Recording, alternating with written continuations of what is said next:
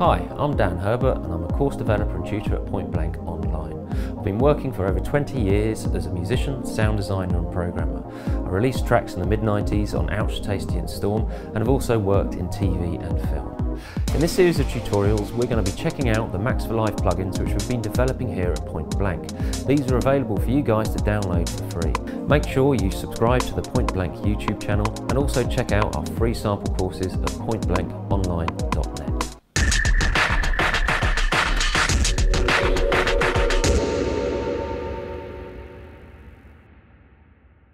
So in this video we're going to be checking out Point Blank's new Max for Live instrument, which you can download for free from pointblankonline.net. The Point Blank riser machine creates a range of sweeps which are ideal for use as ear candy in your productions, but will only run on systems which have Max for Live installed along with Ableton. The device is based on synthesis techniques which we cover in the Ableton sound design course as well as the native instrument sound design course at Point Blank. So once you've downloaded the plugin, you'll need to unzip it. If you want to, you can load that directly into Ableton just by using your browser. So here is the Macintosh HD. Let's go to the user folder and find downloads, and then we can just drag that straight into Ableton and it will load the plugin. However, we can also get access to it from the devices by copying the file into a specific folder. So let's just move downloads folder over there, and I'm going to locate my user folder, then into a library, then application support, then Ableton, and then Ableton's library, and we're going to open up the presets and instruments, and then within instruments we can find Max instrument, and that's where we copy the device into. Once that's done, if we now jump back to Ableton, go to the devices, we can then locate the plugin within Max instrument, and there is the Point Blank riser. So let's drop it onto a MIDI track, and straight away it's ready to go. So I'm just going to select a 2-bar riser, press a key on the MIDI keyboard, and there we get a noise sweep over 2 bars. So let's take a quick tour of the device. The device is divided into 4 different sections. We have the noise section here, the envelope section, the synth section, and we also have an LFO section as well. So let's start with the noise section, and this is essentially filtered white noise. It defaults to a low pass filter, but you've got a choice here of a high pass filter, a band pass, or even a notch filter. I'm going to select band pass.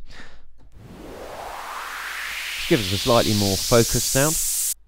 And we can also adjust the resonance or Q, and this will help give us a more intense sound. We can also turn off the noise section by clicking on the noise button here. So let's move on to the envelope section, and this determines the direction and speed of the filter sweep and also the shape as well. There are several different presets provided for us from this menu here, so we could choose, for example, a faller, and rather than playing my keyboard I can just click on this button here to trigger it. And we could also have a kind of rise and fall as well. And one of the great things about this plugin is we can also specify the length, which is based on the tempo. So if we want a 1 bar rise and fall, or even shorter, half a bar, we can easily specify it here. Or you might want a longer build up over 16 bars, for example. Over on the left hand side of the envelope we've got 2 controls here, curve up and curve down. If I just put this to simple rise. So with the curve up we can change the shape. You won't actually see it reflected in the envelope, you'll be able to hear it. Okay, so that now goes really quickly, or we can get it to rise up quickly and then slow up towards the end. So it gives you quite a lot of control over the shape of the envelope curve. We also have a trigger button up here, so if I click on that, it switches it to note off mode. So if I play my MIDI keyboard, I can now determine the length of the riser simply by the length of a MIDI note. Moving on, we've also got a synth section, so I'm going to just turn off the noise section. When both noise and synth are off, you won't hear any sound, so let's turn synth on. So now the envelope is routed to this synth section, and it creates a riser sound. We can select different waveforms, so let's go to a sawtooth. In fact, let's just adjust this curve here, and let's have it going over 2 bar. So above the waveform, we can also specify the range of the riser, so we can click and drag here and bring this one down, so you can tune it to the key of your track or specify a larger or smaller range. Below the waveform, we've also got detune and voices.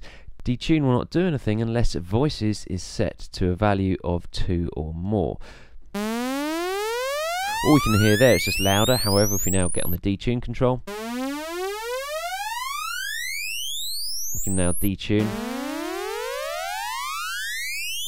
the 2 oscillators against each other, or we can increase the number of voices.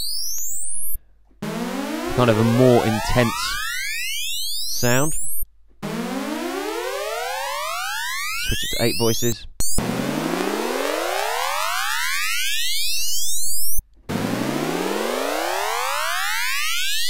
And we can really create some quite interesting rise sounds. Now, typically what we'd do, rather than listening to this dry, is add some effects onto it. So let's quickly set this up. I'm going to open up the audio effects, and let's put on a phaser, and then route that into something like a delay. And in terms of the sound,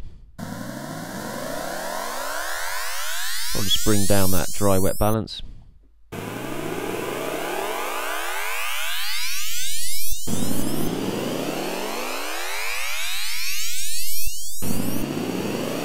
A bit of modulation as well.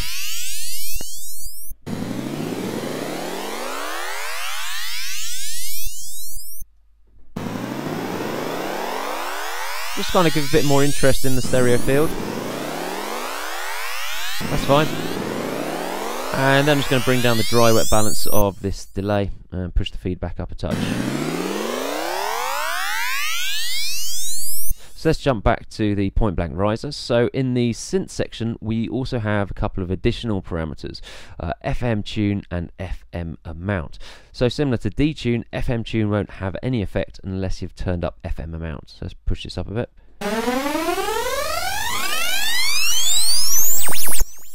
Okay.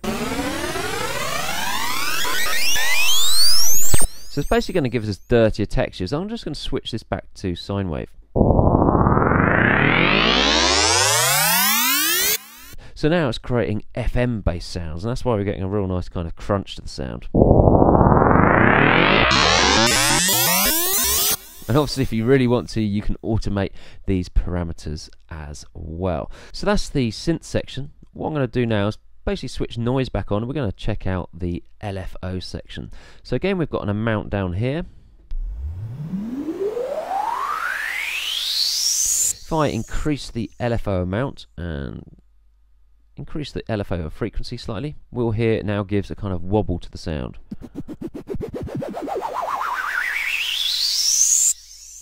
Okay, obviously increasing the amount. Or the frequency. This can be quite interesting automating these. And we've also got an envelope to frequency button here, and what this does is it routes the envelope to control the LFO frequency. So you can hear as it rises up, the frequency increases. And if we're to change the shape of this riser, let's go for a rise and fall. It's speeding up. That downward part of the envelope seems to go quite quickly, so let's just adjust the curve down control here. You can really sculpt the shape of your rises and falls using these two controls here. If you want even more control over the envelope, then you've actually got additional nodes. Okay, so we can just click here and drag them back out. You can really spend some time getting exactly the rise you're after. If you're going to use this method, then I suggest you switch the curve controls both to 0.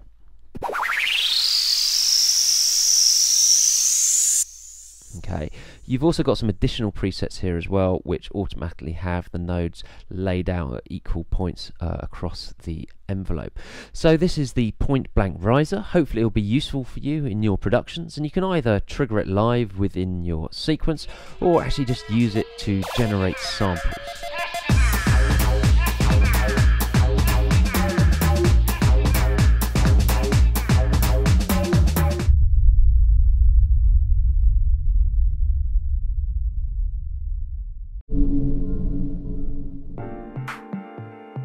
At Point Blank Online, you've got two methods of interaction with your tutor. Firstly, you've got the weekly online masterclass, which is in real time. And then also we've got feedback on your assignments, and that's known as DVR. So the online masterclass is a 1-hour session you get with your tutor every week. You can ask questions about the lesson content and get instant feedback, and also demonstrations on the fly from their computer desktop with our streaming technology. DVR stands for Direct Video Response, and the concept is really simple. You upload your Ableton Logic or Cubase project file to your tutor, he downloads it and then pushes record on the screen capturing software and evaluates your work, so basically giving you one-to-one feedback. You see all of the mouse movements and any parameter changes made by your tutor. It's kind of like sitting in the studio over their shoulder watching what they're doing whilst they work. We have found the DVR process has truly revolutionized the way that we teach online, and the results speak for themselves. Book your place on a course now by visiting pointblankonline.net.